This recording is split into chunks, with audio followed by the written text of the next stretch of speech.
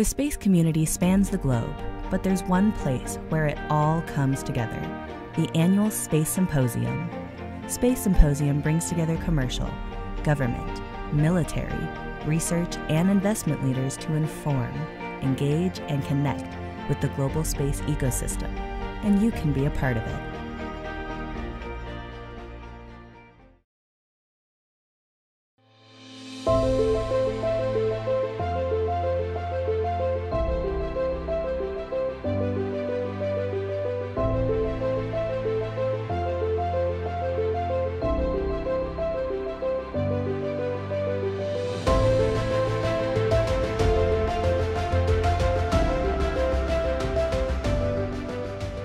Hello, and welcome to State of Space 2023. I'm Tom Zelibor, CEO of Space Foundation. Since the start of our yearly State of Space series, the goal has been simple: showcase the diverse perspectives and experiences that are part of today's global space ecosystem. What we've learned is those perspectives and experiences are increasing every year. With over 90 countries operating in space, and more companies and participants than ever before taking their place in a nearly $500 billion economic frontier, opportunities are flourishing. Today, we are in a new renaissance for space with revolutionary opportunities for shared exploration, commerce, research, innovation, and security. In 2022, we saw the largest number of satellite deployments ever, the launch and lunar orbit of NASA's Space Launch System, and even altered the course of an asteroid. Happening alongside these amazing achievements were numerous private sector missions, as well as the first revealing images and discoveries captured by the James Webb Space Telescope. We're also experiencing firsthand how our dependence on space technology impacts everything from precision agriculture and environmental sustainability to medical care and national security. Quite simply, space is an indispensable critical infrastructure, and it's time it should be treated as such. When most people think of infrastructure, they think of roads, dams, bridges, and utilities. These elements of infrastructure are necessary for modern society to function and are appropriately treated as critical when it comes to policy, budgetary, and legal decision-making. Space should be viewed the same way. Today, space affords access and essential data and connectivity that is necessary for every country, industry, and community to be part of the 21st century. And it should go without saying that the disruption or destruction of space assets or access to it would have a debilitating effect on national and economic security that would ripple across the globe. Today, the U.S. Department of Homeland Security has 16 defined critical infrastructure sectors.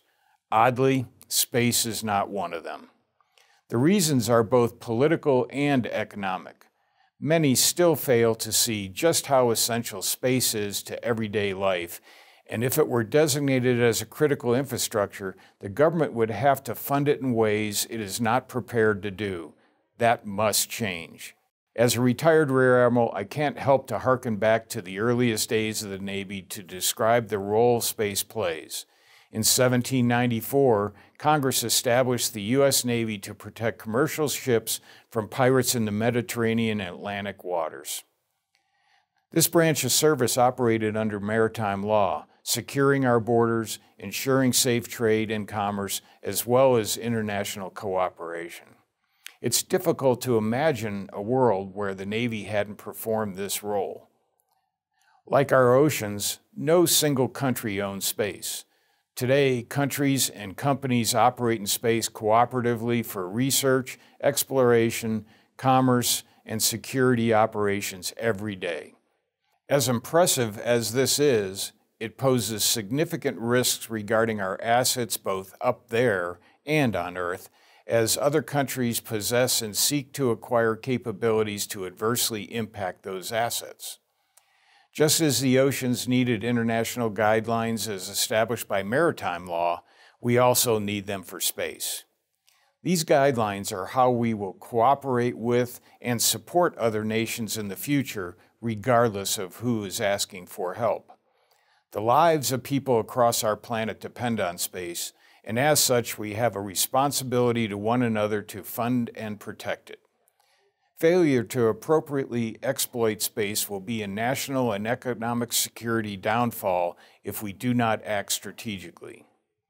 With the establishment of Space Force and the current administration's national security strategy, the U.S. government has declared our dependence upon space assets, systems, and networks, and the need to protect them from a range of threats.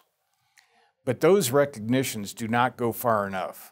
Space must be viewed, funded, and resourced as a critical infrastructure. To be sure, a formal or official declaration of critical infrastructure will not on its own mitigate those threats. However, a declaration of space as a critical infrastructure from the administration and U.S. Congress will allow the mobilization of policy and programmatic structures to better integrate space into the resilience, planning, and coordination efforts necessary to secure it. Those steps will secure the promise of a growing and enterprising space economy and all the services, resources, and people that depend on it, today and for every generation. That has always been the intent with every other critical infrastructure, and the same should be true for space. Given what you will hear from our guests and their perspectives we've assembled for this year's program, the state of space today demands a new status, and the time for action has come. Thank you all for your time, and enjoy this year's State of Space program. Thank you, Tom. Hello, everyone. I'm Rich Cooper of Space Foundation. As Tom offered it in his opening remarks, the goal of our annual State of Space program is to share some of the diverse perspectives and experiences that are part of today's global space ecosystem. The 5 presenters we've assembled for this year's program deliver on that promise and more with their thoughtful and thought-provoking remarks. This year, you will hear leading voices representing industry, national security, education, the international community, as well as the news media. The views that each of our assembled presenters share are their own, and they speak for themselves. As the preeminent leader for information, education, and collaboration across the global space ecosystem, we at Space Foundation believe that diversity of thought, experience, skills, talent, and personnel opens the aperture for all of us to better see and hear things that might otherwise be overlooked or unconsidered. We at Space Foundation open that aperture with Space Symposium, the Space Report, our Center for Innovation and Education, the Space Commerce Institute, and in classrooms and communities around the world. As we celebrate our 40th anniversary this year, in the midst of today's space renaissance, we at Space Foundation are even more committed to being a partner and resource for anyone who is seeking to better understand and be part of the global space ecosystem. We are inspired by this era of access and opportunity because we really do believe there is space for all. So thank you for joining this year's State of Space program, and feel free to share your own thoughts on the state of space with us at our LinkedIn page, at the upcoming Space Symposium happening this April 17th through 20th, or by email at support@spacefoundation.org. We welcome your insights and feedback. Have a great day and enjoy the program.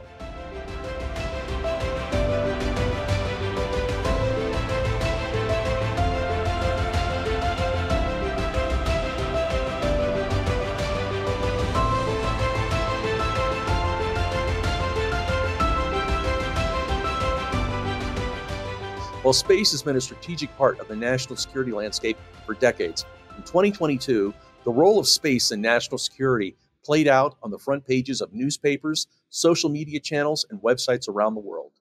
The shared imagery of the dynamic battlefront in Ukraine, produced by Maxar, Planet, and others in the commercial space industry, showed us all in color and down to a few meters what was happening there. The conflict in Ukraine has become in many ways a commercial space-dependent war, where imagery, as well as communications platforms such as SpaceX's Starlink and other industry offerings, have been game changers. So much so that the Biden administration's national security strategy specifically called out the importance and dependence upon having such commercially available capabilities in support of the national security mission. Joining us to talk about national security and space is Kari Bingen, Director of the Aerospace Security Project and a Senior Fellow with the Center for Strategic and International Studies, or CSIS as it is well known. In addition to her role at CSIS, she's also served in senior leadership positions at the Pentagon, the House Armed Services Committee, and the private sector. Kari, welcome to this year's State of Space program. It's great to be here, and thanks to the Space Foundation for doing this. Kari, from a national security perspective, what is the state of space in 2023? So I think in 2023, we will be in a period of transition, and it's a year of hypothesis testing to see if investment strategies pay off. With the threat to space continuing to grow, the U.S. government is making strategic shifts to resilient, proliferated architectures. We'll see that come to fruition this year with the Space Development Agency's first tranche of satellite launches starting in March 2023. We've also seen record private capital in the last few years that have fueled a burgeoning commercial space ecosystem. Space startups are now putting appreciable capability on orbit, showing value in Ukraine, as you mentioned, and they're positioned for growth. But the economy and the boon of funding has slowed. The commercial market demand is not panning out as much as many thought, and you're seeing a shift to government work. So the question is, will we see enough market demand to sustain this commercial growth and the continued high investment? Space is a very capital intensive area, or will we see a slowdown in consolidation? Kari, you talked about the economics that are going on within the industry and, for that matter, the government as well. But what are your other colleagues in the national security community seeing as other big challenges in 2023? Big challenges, speed and execution. If China is to be militarily prepared by 2027, as President Xi has said, or even earlier, that adds a sense of urgency to what we do in space.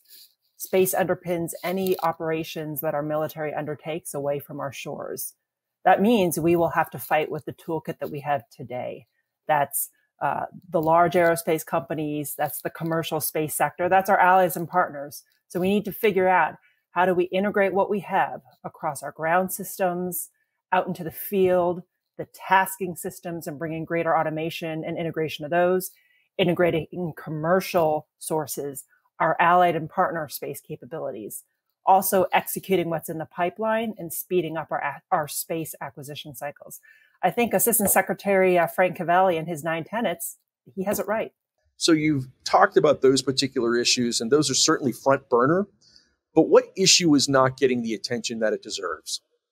I'd say export policy and regulations, which are hampering the space sector from greater cooperation with our allies and partners. We have a thriving commercial space sector. It is a competitive advantage for us, and it's an opportunity to work more closely with our allies and partners in areas like early warning, domain awareness, space domain, maritime domain awareness, and even the environment. Yet our export policies haven't kept pace with the state of technology and with foreign competitions. We can no longer say that the United States has the market cornered on space technology. This becomes even more acute if market demand contracts. To keep the commercial space sector healthy and not fully reliant on the US government, these companies will need timely access to international markets, and they have a valuable contribution to make domestically and internationally to our national security, to the economy, and to science. Kari, is there one person or player or organization that you think we ought to keep really close watch on this year? I'm watching General Saltzman, the new chief of space operations. I give a tremendous amount of credit to General Raymond. He built the foundation for the Space Force, the organization, and he created irreversible momentum.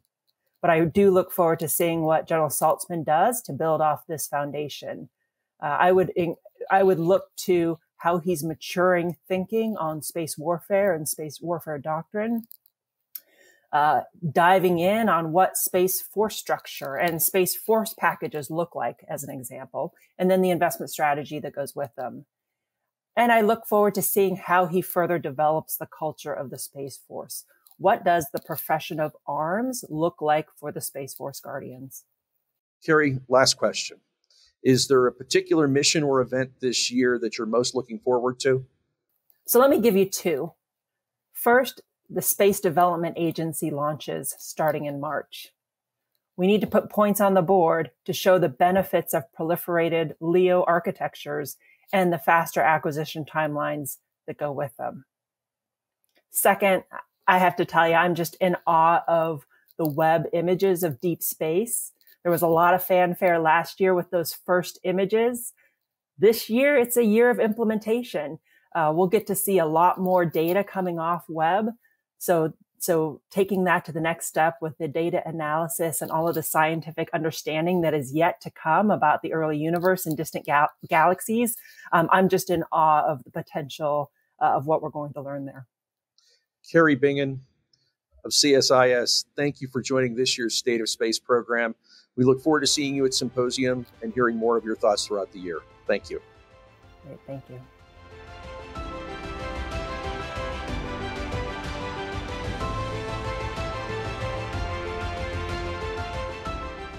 The first page of history is written by journalists. They chronicle the happenings, discoveries, and outcomes of our world, and the global space ecosystem has produced more than its share of headlines and compelling stories this past year. One of those notable chroniclers is Miriam Kramer, the senior reporter for space with Axios. Miriam produces one of the best weekly must-read newsletters, aptly titled Axios Space, that regularly scoops what is happening, and she is also a frequent contributor to Axios' daily podcast and its other multimedia offerings. Miriam, thank you for joining this year's State of Space. Thanks so much for having me. Miriam, as someone who has chronicled so much of what's happened this past year, what is the state of space in 2023? I mean, I think just to sort of sum it up very succinctly, I think the state of space is strong. There are so many launches happening. I can barely keep up with it, and it's my job to keep up with it. The global space economy is growing. You have multiple countries and companies that are aiming for the moon this year and in the coming years. It's a really interesting time to be following space. That said, it's not as if there aren't challenges when it comes to, the global economy in general being not so great right now. That's affecting the space economy. You also have, companies and contracts and countries that are, occasionally finding it more difficult to work together than they have been in the past. I'm looking at things like the International Space Station and some of the tensions there between Russia and the US and how it's in some way spilling over into space. It is an interesting time to be following the space industry. And I think that everybody kind of feels that at the moment. So let me pull that thread on the challenges that you talked about, because you mentioned a couple there. What are some of the other challenges? What are some of the other big challenges that you and the media see that the space community is going to have to contend with this year? Yeah, well, I mean, one thing that I think that that's in some way specific to journalists, but might be interesting for your audience here, is that I think the transparency is a real challenge in the space industry these days. Journalists are, I have to say, we're used to a lot of access when it comes to something like a NASA mission, particularly crewed missions.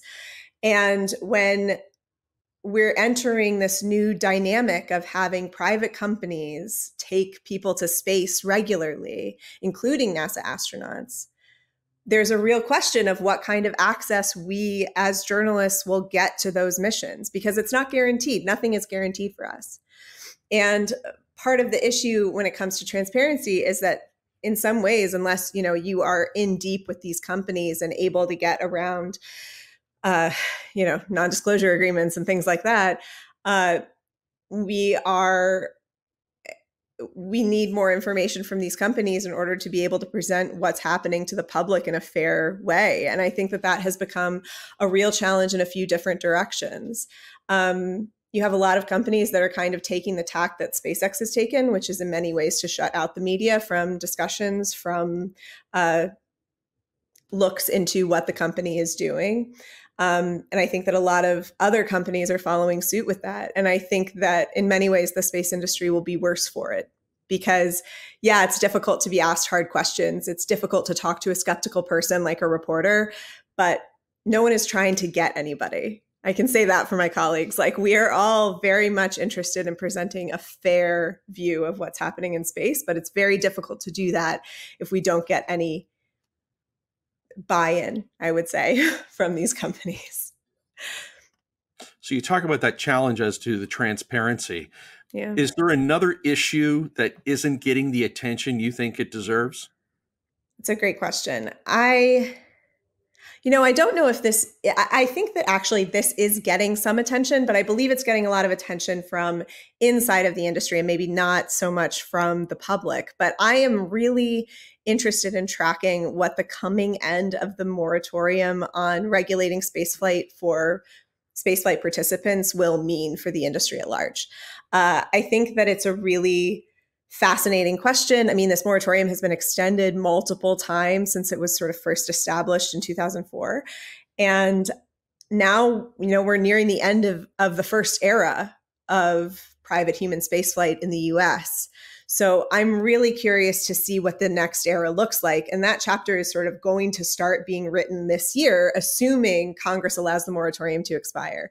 There are a lot of sort of unanswered questions. There are a lot of reports that we haven't necessarily seen come to public light yet. Like, I think it's going to be a really fascinating storyline to watch play out this year. And I hope that a lot of people pay attention to it. Miriam, is there one person or organization to keep our eye on this year? There is, and I think it's the obvious answer. SpaceX is arguably the most important space company in the game today. Elon Musk is, I would say, the most important CEO in space these days. And it's a real question of what he will do this year.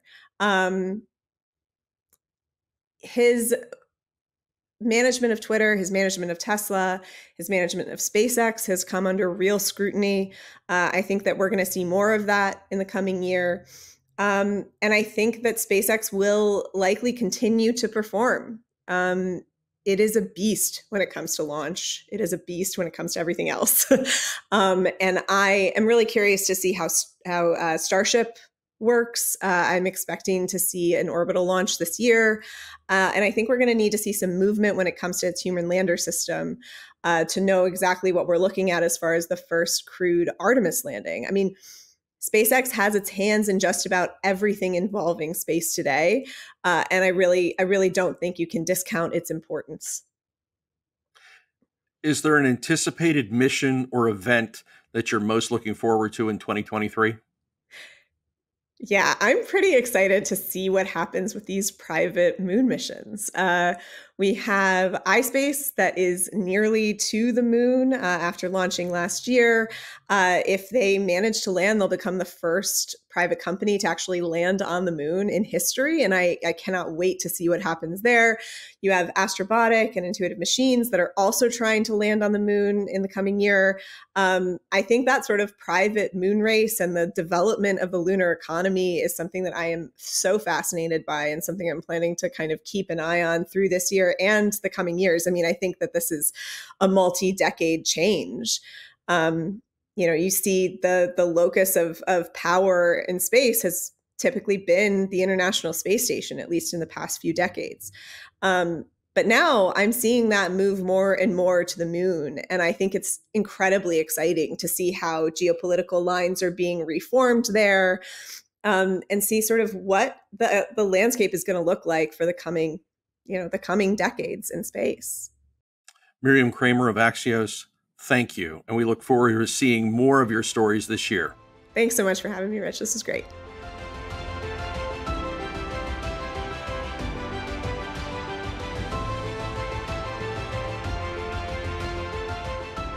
The greatest innovators of today's space renaissance is the private sector, whose ingenuity has revolutionized every facet of the global space ecosystem. From launches to imagery and services products, the commercial space industry has pioneered new approaches every step of the way. One of the pioneering innovators within the commercial space community is Jeff Manber, who's the president, International and Space Stations with Voyager Space. Jeff is also the founder of NanoRacks, MirCore, and several other notable commercial space ventures. Jeff has joined this year's State of Space program and is going to share some industry perspective on today's State of Space. Jeff, thanks for joining us. Hey, thanks for the introduction. I loved it. Thanks. So Jeff, let's get right down to it. From your perspective as a veteran entrepreneur and a successful industry leader, what is the state of space in 2023? Well, I mean, it's funny. I can say it's never been better, and I have a lot of concerns. We've all recognized finally that commercial is an important, in fact, essential part of our strategic and well-being, and daily life is dependent on what we do in space and having space services. And so in that sense, the state of space has never been better. We've also, unfortunately, seen a demonstration with the war in Ukraine, where we recognize, and even people who don't know much about space must recognize that the Earth observation pictures, the Starlink, there's all sorts of commercial space services that have been brought to bear on the conflict. And so on the one hand, it's a wonderful time. And on the other hand, I have some concerns we can get into as you wish. Well, let's talk about those concerns.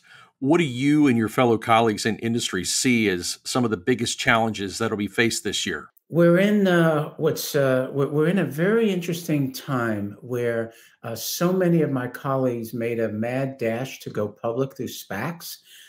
They took the capital from everyday investors, and a lot of them are unable to make the projections, and the stocks are doing very badly. And what I worry about, and I worry about a couple of things. You can't be a veteran of space and not worry about a lot of things. And one of the things I'm worried about is we're going to turn off a whole generation of investors who invested in these great companies that it may have just been premature for them to go public. So the concern is, will we keep the support of the retail investors on the street? That's one concern I have. Another concern I have is, like so many things in life today, we're losing the international supply chain. You introduced me as president of International for Voyager Space. My career has been tapping into the international markets, making international strategic partnerships, the way we do in the auto industry, the way we do in the internet, biogenetics. But I worry with the conflicts and the perceived risks that we have across the globe, that we're going back to a period where we're going to have camps of space services, Western launch vehicle services, Western Earth observation. There'll be another block. There'll be another block. And just speaking personally, it's upsetting to me. I want us to have the most robust international services, and certainly space, obviously, is the most international of endeavors that we do.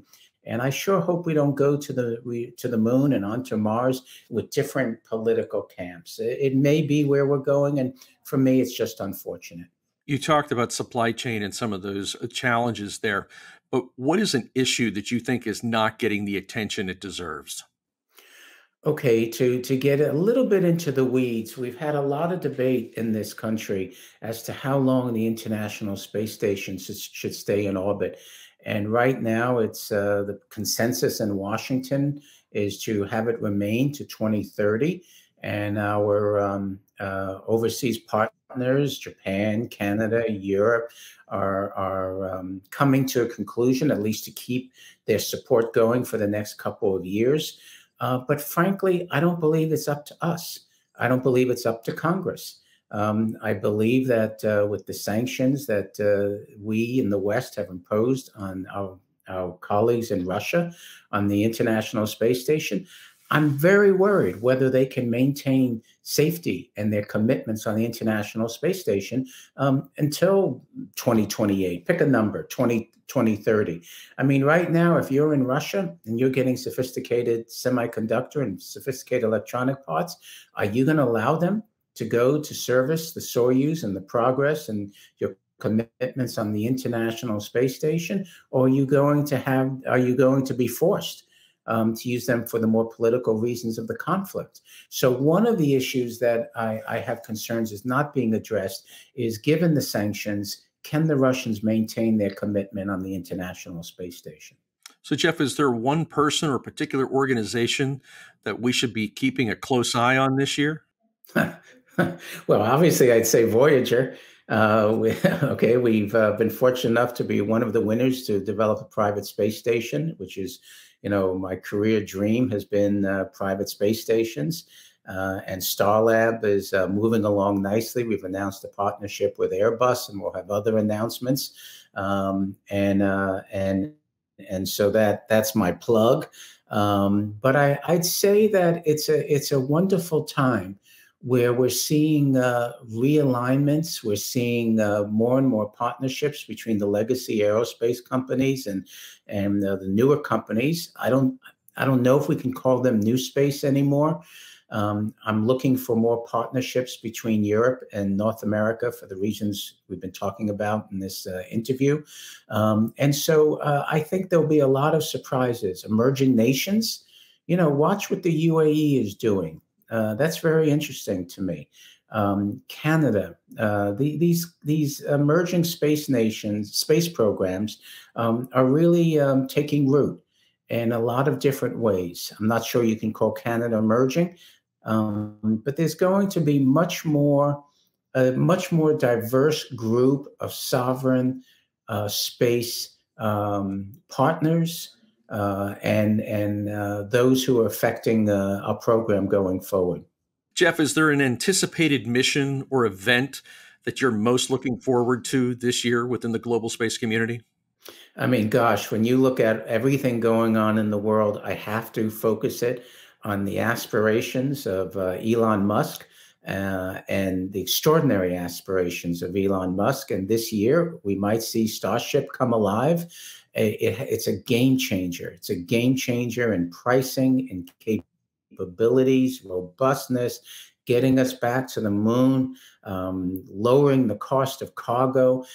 Those of us like myself in the private space station efforts see it as a game changer in how much cargo and people you can move to and from private space platforms. So I think all of us should be watching, just as we watched on Artemis. We should be watching for Starship and wishing it well and hoping it lifts off this year. Jeff Manber, President, International and Space Stations with Voyager Space. Thank you. Thank you for joining this year's State of Space. Well, thank you, guys. Thank you. Thank you, the Space Foundation.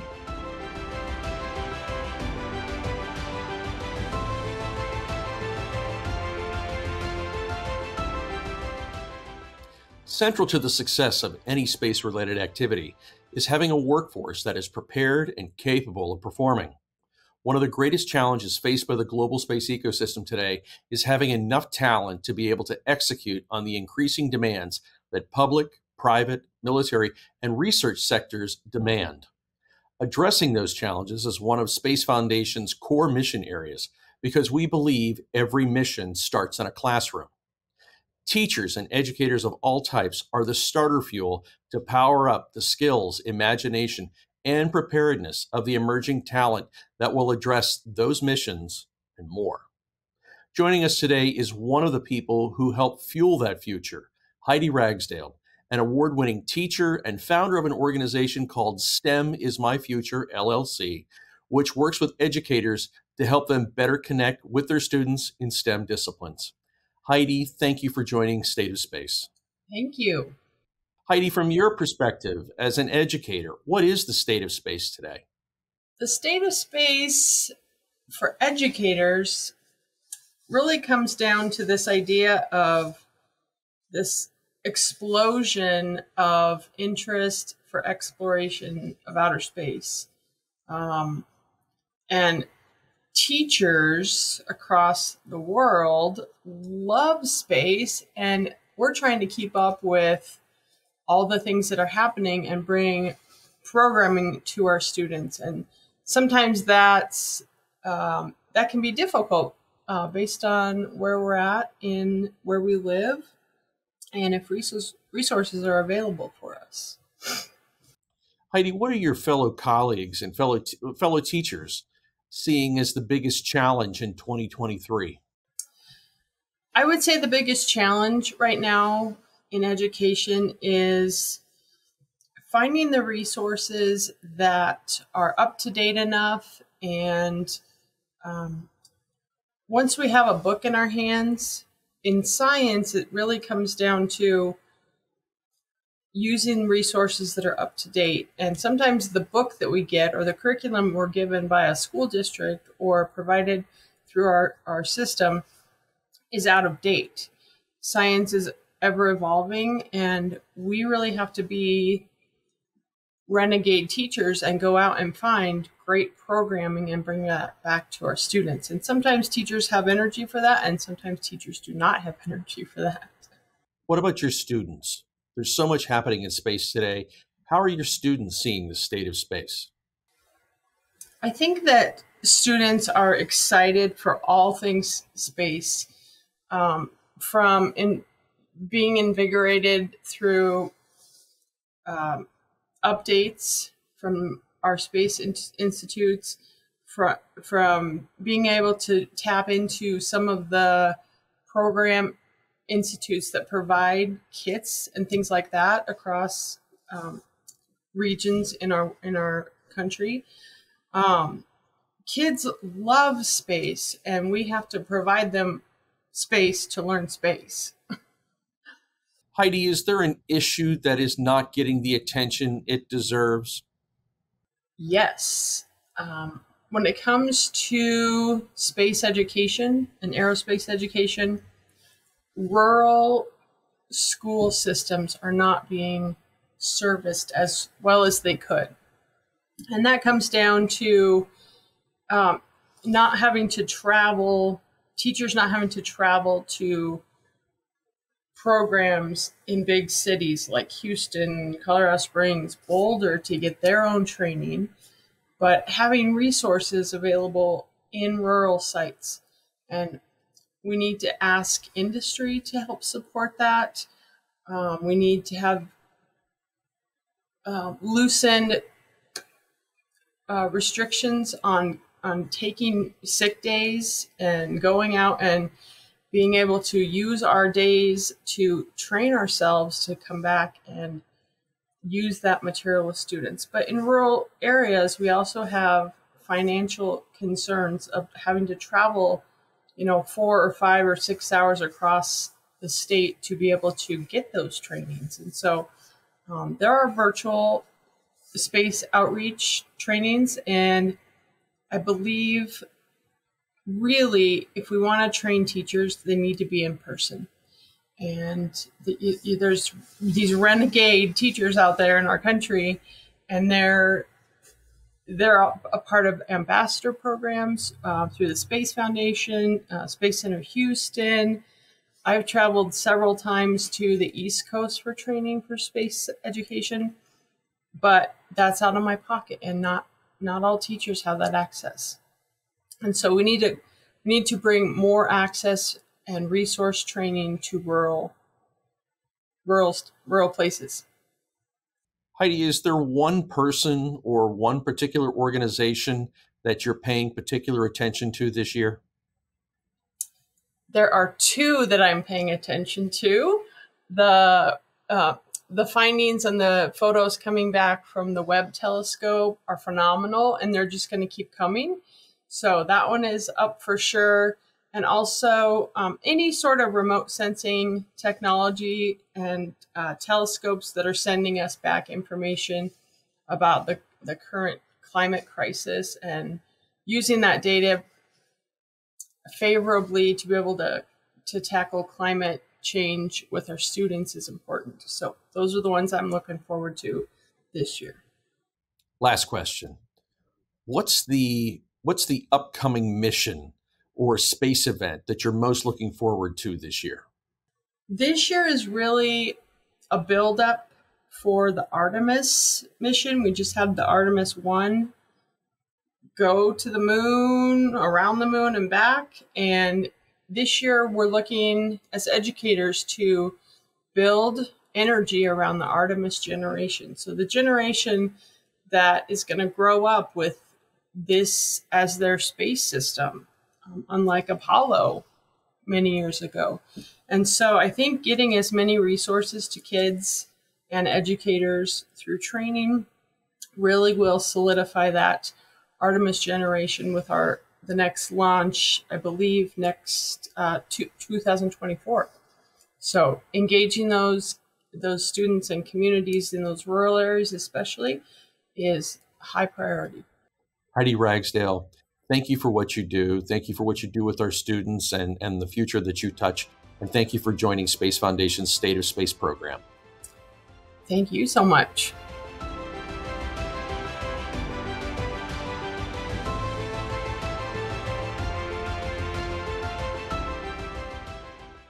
With over 90 countries having an active presence in space today, it's no wonder a global space renaissance is unfolding before us. One of the best outcomes of this environment are the partnerships that are being created to advance space exploration, space commerce, and space education.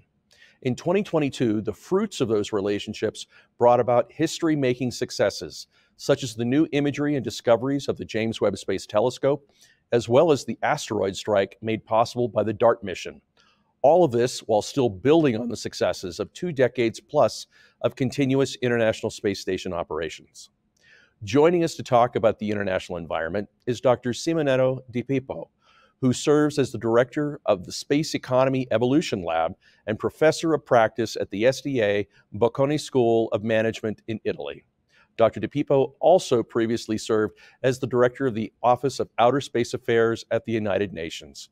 Dr. Di Pippo, welcome to this year's State of Space program. Great pleasure to be with you here today. Dr. Di Pippo, from your perspective as someone who's been a diplomat and you're an educator and you've been a former government official, what is the international state of space in 2023? Well, the status of space at the international level is in a way quite extremely interesting because we can see that space activities are blooming everywhere. And there is an increase in terms of commercial space players, but there are also some countries, also some developing and emerging countries, which are entering more and more into the space field. What is extremely interesting is also the fact that space is really becoming the backbone of the current and future economies, because really there are a lot of benefits that we can get from space, from the use of space-based data and infrastructures for improving the quality of life on Earth. So what I see is also an increase in multilateral, bilateral, and trilateral collaborations, which is also a good sign of the fact that the entire world is really working together to try to bring, let's say, humanity beyond the Earth limit. So I see that there will be a renewal of this interest for space exploration and human exploration of the solar system. And I do believe that also space can be extremely helpful to help humanity in tackling the main challenges that humanity as a whole has to face. I'm talking about climate change or migration or also the post-pandemic, let's say, situation. So there are a lot of things that space can help with. So what are your fellow colleagues that you've worked with in the international community seeing as the biggest challenge to face in 2023? Well, for sure, 2023 will be quite an interesting year after at the end of last year, we restarted, let's say, the exploration of the moon and in general, the human exploration of the solar system. This time, it will be done in a cooperative manner. And this is, in my opinion, a breakthrough because it's changing the approach of how we are really bringing humanity towards the Earth limits, I mean, beyond the Earth limits. And therefore, the expansion of humanity in the solar system will be a collaborative effort. And this is a great, let's say, the starting point for the future. I'm curious, as you're now teaching at the Bocconi School, what about your students? How are they seeing the state of space? Well, it's interesting because sometimes, so in my classes, I see people, students that are already strongly interested in the field, and others who are just curious. Well, at the end of my courses, usually they all become very, let's say, they are enthusiastically embracing space activities, which is a good sign. The feeling I have is that this young women and young men, really they want to have something in their life which is linked to the future of humanity. So working in the space field is something that can bring added value also from this standpoint. So it's not only STEM, it's not only innovation, it's not only creating let's say value from an economic standpoint, is also having a sense of purpose. So is there a particular issue that's not getting the attention it deserves? I mean, there's so much going on, but often there's something out there that is being overlooked. What's that issue? Well, sometimes I think that even if we do a great job in trying to increase awareness, in particular in the general public, of how important is space for everything we do in our life these very days, we're still lacking a little bit of awareness in the public of how many satellites they use per day, each day, or the fact that going into space is not only related to exploring planets or for example, sending astronauts in low Earth orbit or to the moon at a certain point in time, but is really trying to bring the benefits and how you can use space-based data and infrastructures to improve the quality of life on Earth. Because, as I said, space is really everywhere in what we do, and I believe that also communicating and trying to increase awareness is part of our responsibilities and duties. Because space is really the pillar of the future, and the more we do this job of increasing awareness, the more decision and policymakers, in my opinion, will take the approach which is correct for a socio-economic sustainable development all over the world, in particular for developing and emerging countries, but in general for everyone in the world. So is there one person or organization, or for that matter, is there one country that we ought to pay particular attention to this year? Well, I believe that there are a lot of projects and interesting initiatives going on. Personally, I'm particularly interested in understanding what will happen with Starship and SpaceX, because Starship, in my opinion, is really another revolution. And if the tests that are going on these very moments, right, are going well, let's say will give positive results, well, we are going really quite quick towards the potential expansion of humanity on the moon and other planets. Is really a big let's say event that I would like to follow as close as possible. So I'm really looking at that side of the medal. The other side of the medal, more on the public. From the public perspective, so public funds is more on the let's say China side, because they're really having quite an aggressive plan for the exploration of the moon, in particular in the South Pole, but also for other programs for Tiangong, so the China space station, and other big programs that they're putting on the table. So I would put a bit of attention on China too. Dr. DePippo, what's the anticipated mission or event that you are most looking forward to this year? Well, there are a lot of missions that are in the pipeline. What I expect to be extremely important is how the International Space Station is going to be managed in the next few weeks and months. And in my opinion, this is extremely important because I am a strong advocate of space and space activities as sort of a platform for peace and because, you know, peaceful uses of outer space may help also to improve the relationships between countries on Earth. So we have really to work towards more diplomacy, and I hope that the space activities, and in particular the International Space Station, may help towards potential, let's say, good developments on Earth in specific cases. Dr. DePippo, thank you for joining this year's State of Space program. We're grateful for your leadership in so many things, and we hope to see you at this year's symposium. Thank you so much. Hope to be there.